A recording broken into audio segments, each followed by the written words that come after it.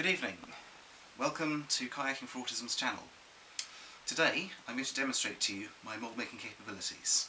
First, have a look at these. This is 12 kilos of ABS material, much cheaper than your haberdashery ABS printer filament. This is what I'm going to be melting them in, a stainless steel tin.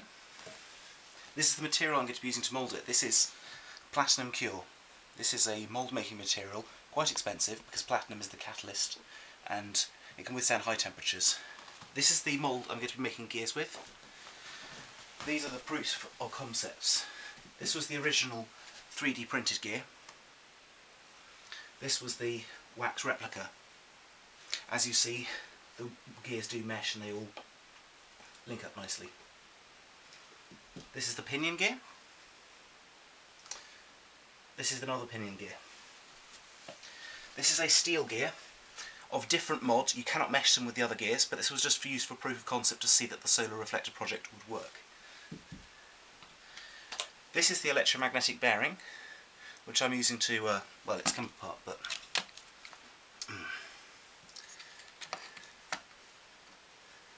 there we go. So it's a frictionless bearing, basically, so that when you're driving this steam turbine, there's no friction when it spins around at thousands of revolutions per minute from the steam you generate from concentrated solar energy. Here is a proof of concept of one of the gearboxes. Have a look inside of that. You need to go from this angle, can you see?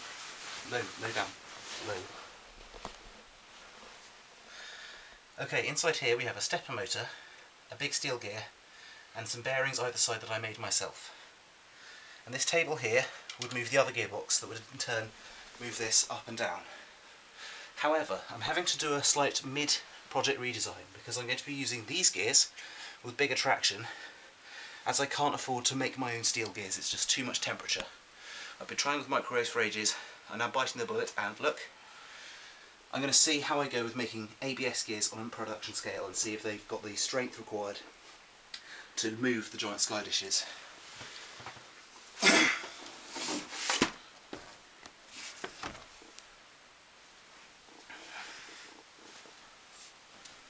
Have a look at the sky dish again.